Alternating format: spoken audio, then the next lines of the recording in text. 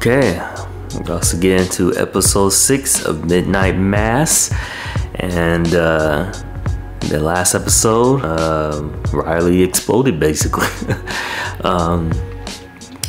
When you're gonna take someone, he did a brave thing, you know. That was actually the best move you can do.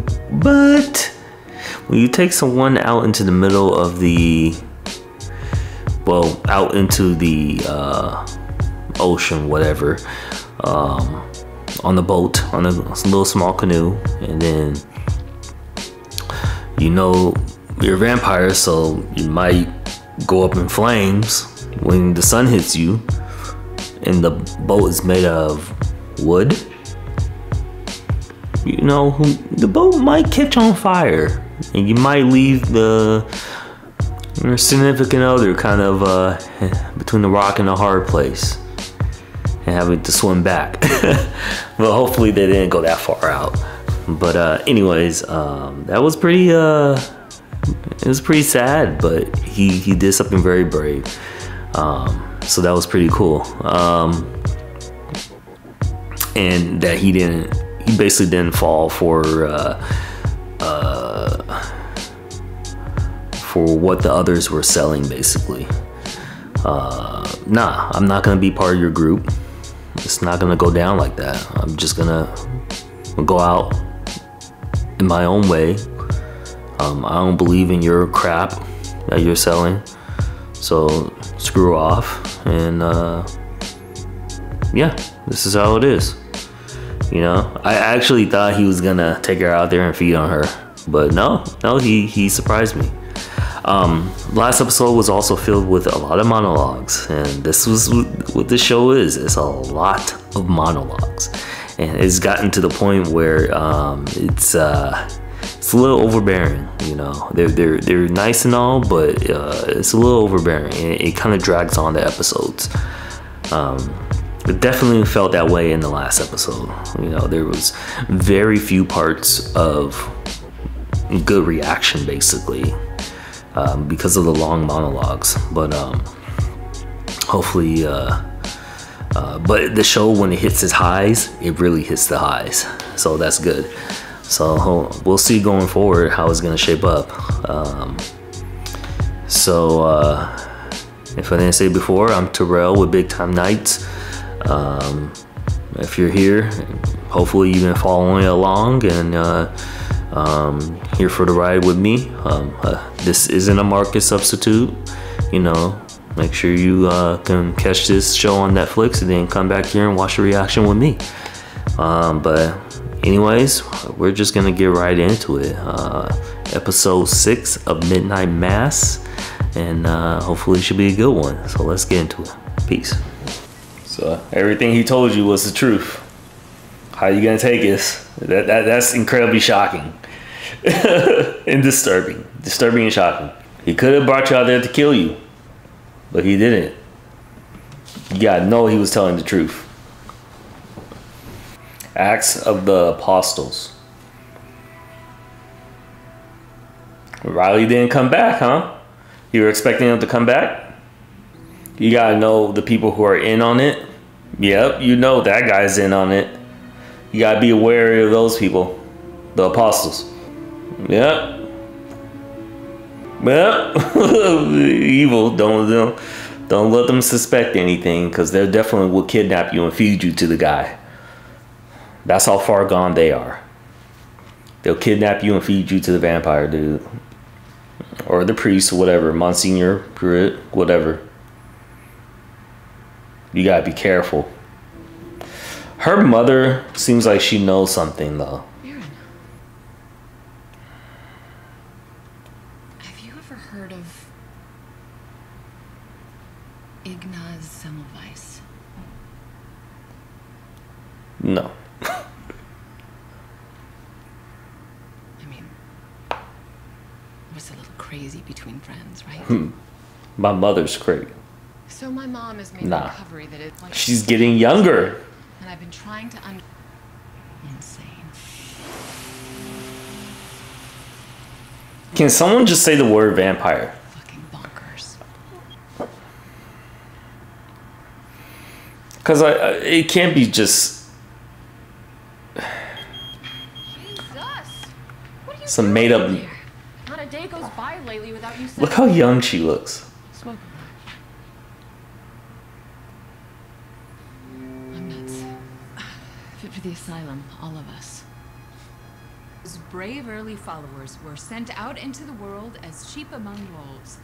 All the believers were of one heart and mind. If he was a vampire, though, how could he go into a church and wear a collar and all that kind of stuff?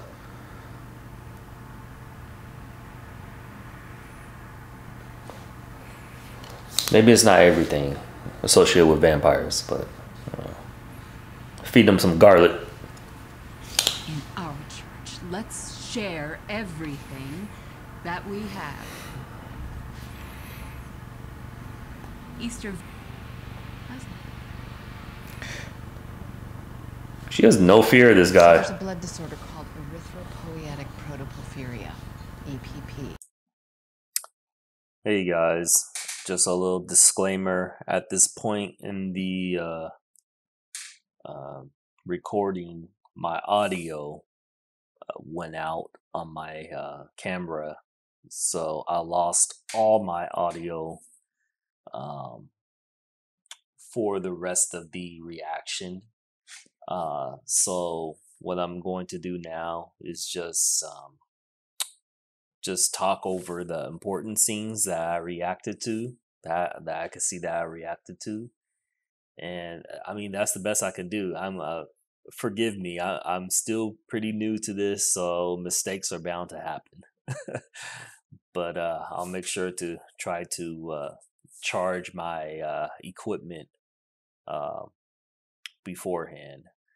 But anyway, so bear with me. I'm just gonna do my best because I've already seen the show at this point, but I have to go back and just re-edit this audio into the video.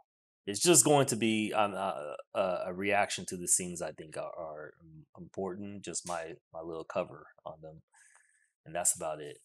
At this point, why would you say something like that? we have the two characters, Riley's mom, and Riley's friend,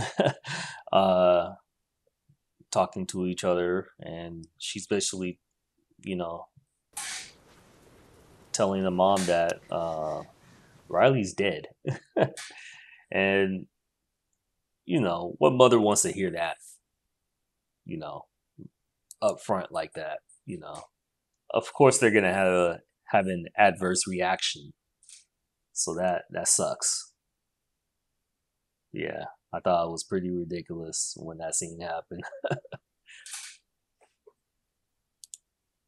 Okay, in this next scene with the boats, the guys basically they're basically trying to keep him on the island at this point for the Easter event and get everyone in one place. And so you can start to see the writings on the wall of when this happens.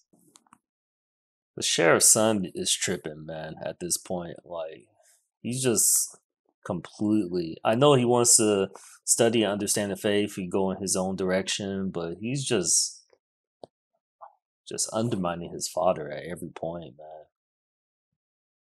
And I mean, look where it gets him, though. Look where it gets him. Ready for bed then? It's tonight's Easter vigil. It's at midnight, and it would mean a lot to me if you came with me. We've been through this, Ali. I don't want to. I know, but they just keep telling me what a big deal this mass is and how important it is. Uker says Father Paul's been scrambling all day. There's supposedly some big surprise. I guess it wouldn't be surprising in a small town. You get carolers going throughout the town during Christmas and whatnot. But man, oh man,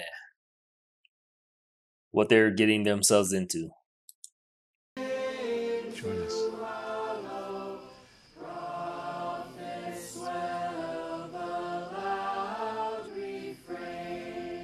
Happy Easter.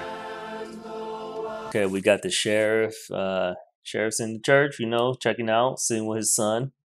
Man, he's a good man. He's a good man. You know, he supports his son, whatever he wants to do.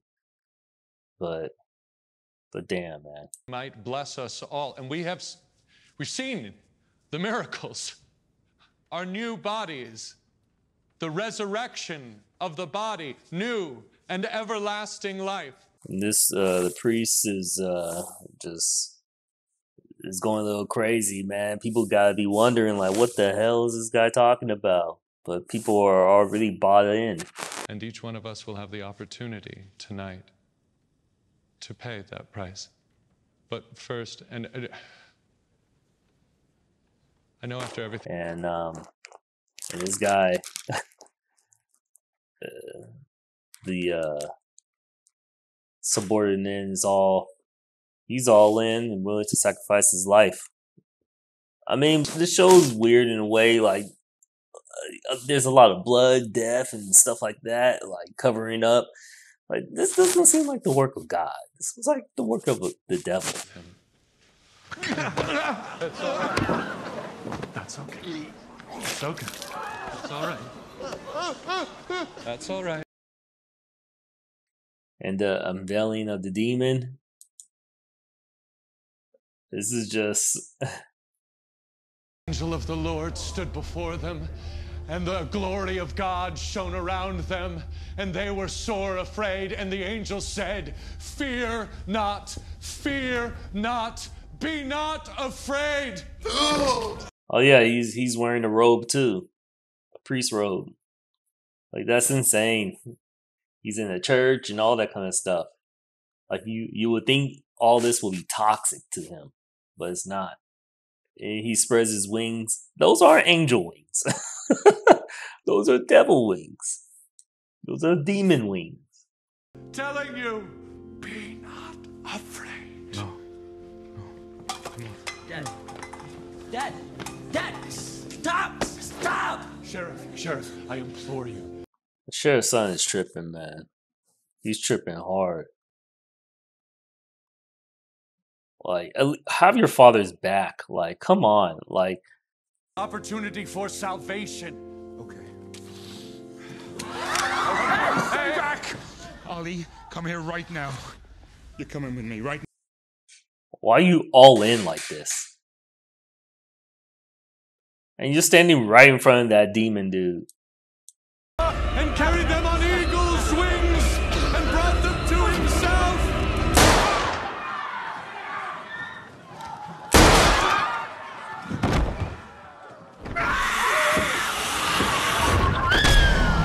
I just can't believe that the people would just all of a sudden buy all in like this. Like this, I don't know. And no one thought to just get the fuck out. The only one who was like wise enough was the doctor's mother. The one that's de-aging. Like she knew what's up. She has the right idea. This church scene is like reminiscent of like the Kingsman and how crazy it goes. It's one of the craziest church scenes. I know I spoke about it before. I think the Kingsman probably has a crazier church scene since there's like so much death and craziness going on. Well, this is like number 2.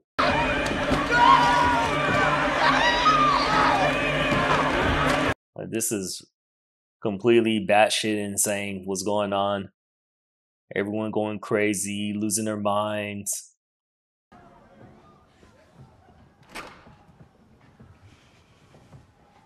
That'll all be over soon. And they'll all wake up, eternal. And of course, Bev would be the coward. Why didn't she willingly want to give her life too? Like, she went and hid? Like, are you serious? I thought you were a believer.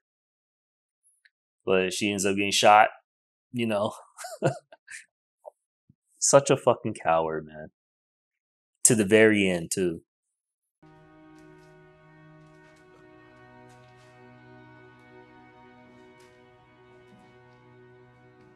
everyone comes back to life, and look how messy it is. Just look how, like, this is, you guys think this is God's will? Get the fuck out of here. And anyways, that wraps it up, you know. As I've said, I've already finished the series as I'm recording this. So this is just, it's not going to be much of a discussion, or it's not a discussion, it's a, you know, me talking directly to you, but after video reaction, whatever. But yeah, I thought this was a great penultimate episode, you know, and anyways, the episode 7 is going to be in a bit of a new format, camera angle, all that kind of stuff, so you get to see a little bit more of me and not just my face up close. Like 5 o'clock shadow, all that kind of shit. But anyways, sorry about this, but episode 7 should be okay. Until next time, you guys, thanks for watching the reaction, and hope to see you on future reactions. Alright, take care. Peace.